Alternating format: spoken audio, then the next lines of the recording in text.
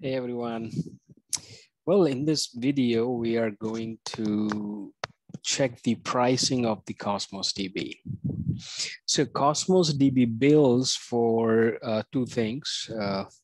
One is database operations and another one is storage. We already talked about database operations that consumes request units. That's how throughput is measured and charged on Cosmos DB. So let's continue with understanding of the pricing a little bit. If we talk about database operations, they are like two kinds, provisioned throughput and the serverless one. Serverless is just like we have in Azure SQL database, and provisioned is also there in Azure SQL database. But here, provision throughput is measured in RUs and build per hour. It is ideal for large critical workloads requiring guaranteed low latency and high availability. You can choose between two capacity options like standard provision throughput and auto scale provision throughput. In standard, you put the units there. Minimum is 400 RUs, and it will not use more than that. But in auto scale, it can use as per the requirement. And if we are going to use multi-write regions, then the pricing would be whatever for the single region into n. N is the number of regions. That's how the pricing will go in the provisioned throughput. And serverless is as how many RUs you're going to use for each database operation. Serverless makes it easy to run spiky workloads that do not have sustained traffic. It can handle traffic bursts on demand without resource planning or management. Now, this is all about the transaction database, provision throughput, auto scale, and serverless. These things we need to think about which one we are using, and accordingly the pricing charge would be there as per our use, which would be per hour. We'll see that on the portal how much it is. And now we have consumed storage, because two things that Cosmos pricing applicable on storage and database transaction. The second one is storage. So Azure Cosmos DB offers unlimited transactional and analytical storage. Analytical is more like we need to hook up the Azure Synapse if we need some kind of analysis. That is not covered in this series, but for the pricing purpose, I'm just talking about, and the transactional. Now, this is charged as in GBs of SSD because storage always goes with the GBs, and there is if you replicate an Azure Cosmos DB account across regions, you will pay the total storage cost in each of those regions. It would be like addition, summation of all that storage which is consumed.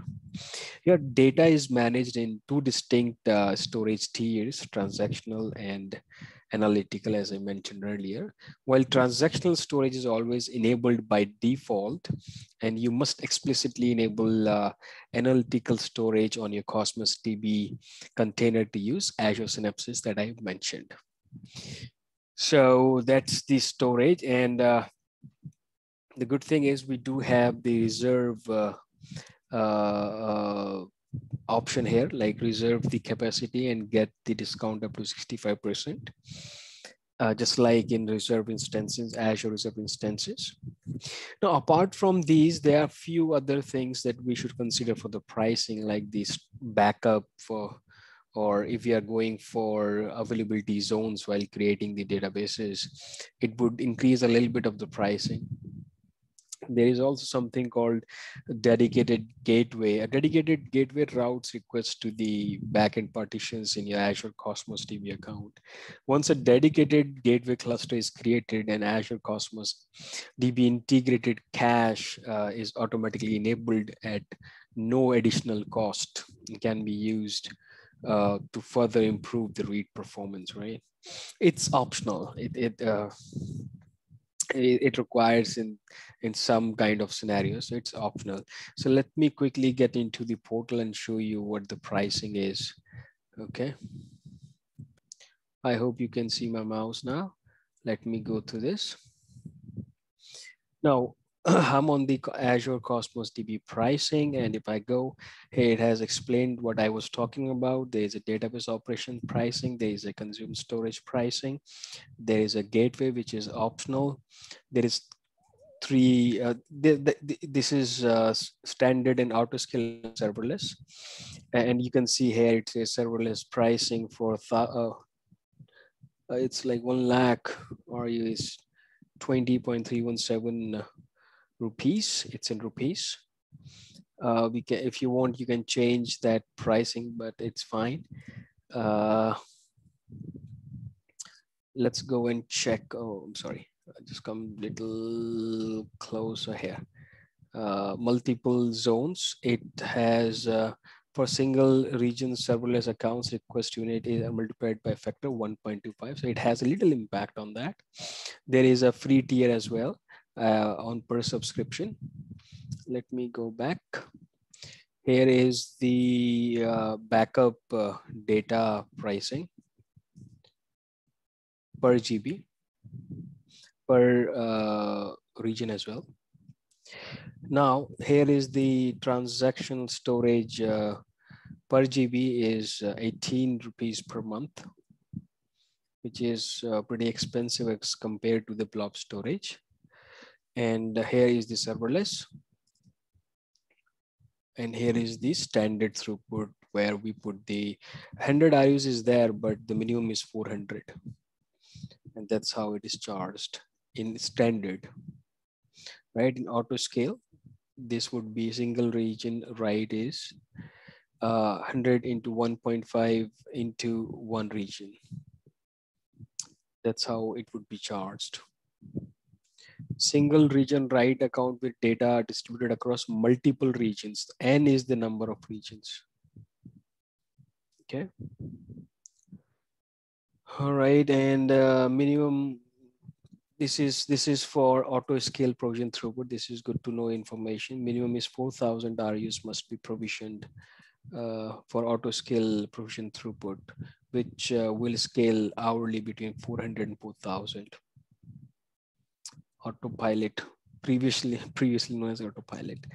So availability zone do not have a separate change with auto scaling provisioning throughput. That's a good thing. So here under pricing, you can go and check how much this will cost you. And if you go to pricing calculator, Azure pricing calculator, and you type here Cosmos, select the Cosmos, go here. Now here you have all those things that we were talking about on the pricing page. You can put that information here.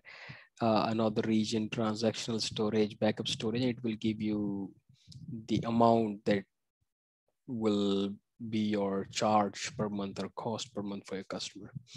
So that's a pretty, this is good enough for the pricing purpose. And let's meet in another video where we'll be talking about monitoring and security. And then we'll wrap up this series because there's a lot pending. I just want to start something else.